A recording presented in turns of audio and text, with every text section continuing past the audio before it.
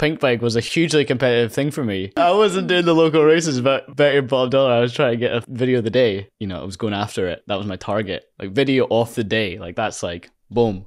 At that time, it was peaking because all of the good videos, mountain bike videos, were uploaded to Pink Bike. I never got a video of the day. This unreachable target in the back of my mind all the time. It was the Ryan Middleton, Callum McGee, Two's a Crowd, my flipping magnum opus of mountain bike edit at the time. We shot this over like 4 or 5 days and it took me like 6 months to edit that thing, did. 6 months, it's like a 2-minute video. It was painful. You know, the expectation was like, in my head I'd built this up, this is the video of the day. Like the pressure is enormous. This is world champs, you know? People were really stoked on it. I was stoked on it. It got a video of the day and I was like really stoked. The cherry on top was, it ended up getting video of the month as well. So it wasn't just a VOD, it was a VOM. Yeah.